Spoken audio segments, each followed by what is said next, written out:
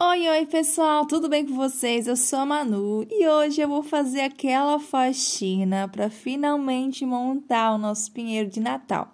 Não sei se vocês são assim, mas eu adoro deixar a casa limpinha para depois montar, né? Vocês estão vendo que já tá sujinho lá no canto, né? E hoje eu vou dar aquela ajeitada. Vou limpar as paredes com água sanitária, aquelas misturinhas, ignorem a minha unha. Eu acho que eu vou tirar o esmalte antes de começar essa limpeza, porque eu não vou aguentar me ver com essa unha feia. Então, eu vou tirar aqui tudo. Não sei vocês, mas eu fico muito agoniada quando eu tô com a unha feia, com o esmalte saindo. Eu comprei também essas unhas na Shein. Tô doida pra usar, talvez hoje eu coloque e eu também mostre pra vocês. Mas agora eu vou tirar aqui meu esmalte e continuar na minha faxina. Aqui no cantinho tá bem preto. Esse canto da casa ele faz divisa com o outro terreno, então ele acaba ficando mais úmido e mofado com frequência, então eu tenho que ficar limpando. Tirei as minhas cortinas da sala para lavar, porque sinceramente estavam encardidas.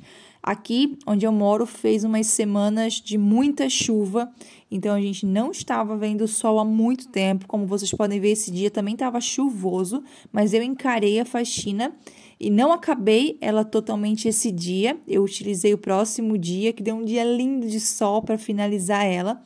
Mas mesmo com chuva, lavei todas as minhas janelas e minhas cortinas também, para poder colocar o meu pinheiro de Natal ali e tá tudo bonitinho e limpinho.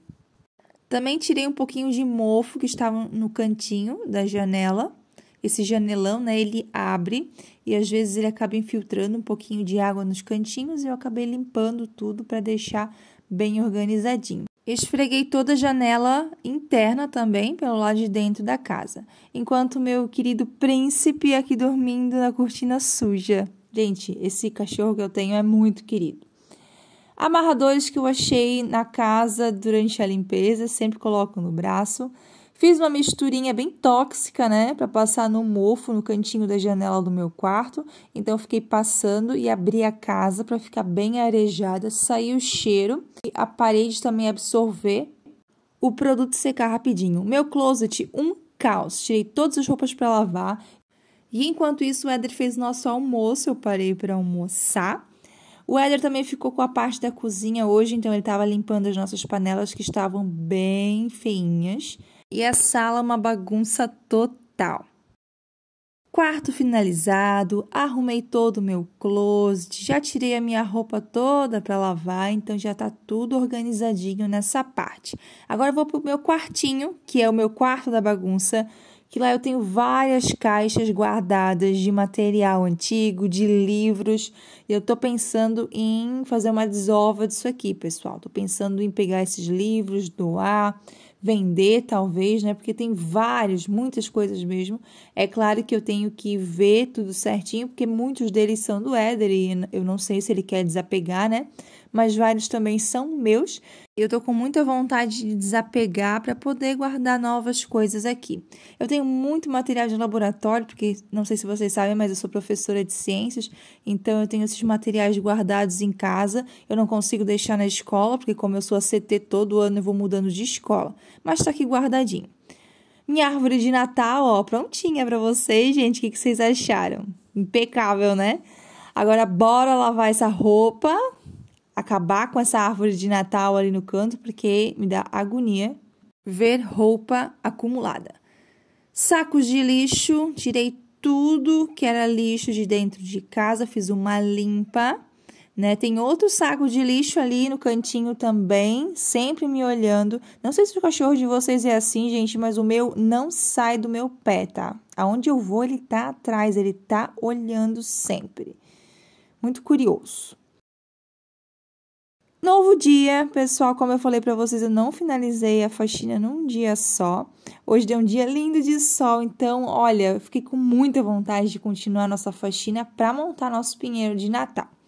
Antes da faxina, eu fui buscar as minhas vitaminas que eu encomendei na outra cidade, minha cidade vizinha aqui. Então, eu fui lá buscar para começar a faxina da casa já com tudo.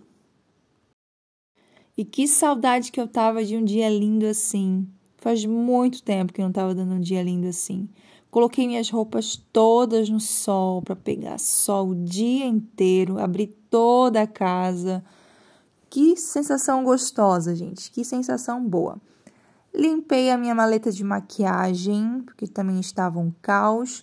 Coloquei ali dentro a minha nova base. É um protetor solar com cor. Eu adorei, inclusive já usei e tá aprovadíssimo.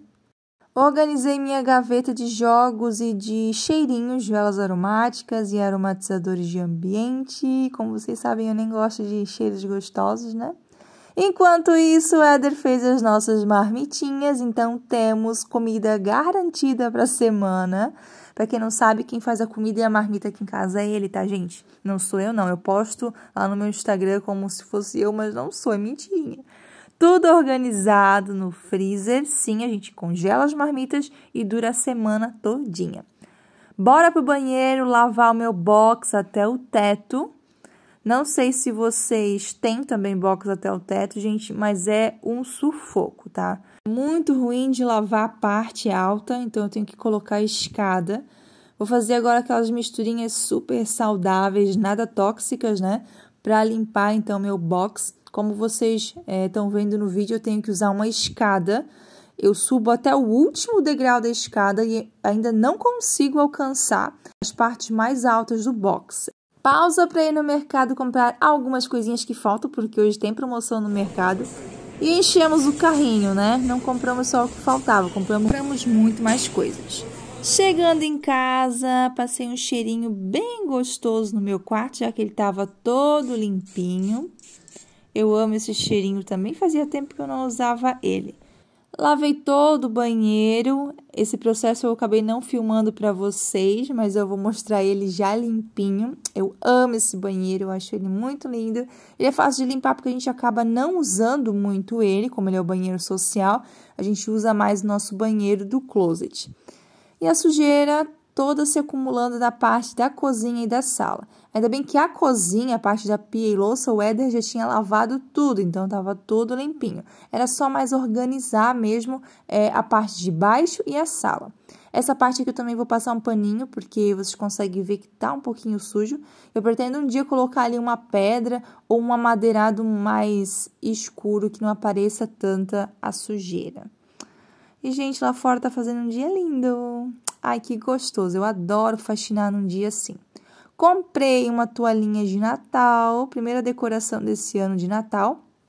Eu ainda tenho que desembalar todo o pinheiro de Natal que tá guardado. Limpei também o meu espelho. Outro sacrifício, gente, limpar esse espelho. Mas deu tudo certo. Agora, bora limpar o chão.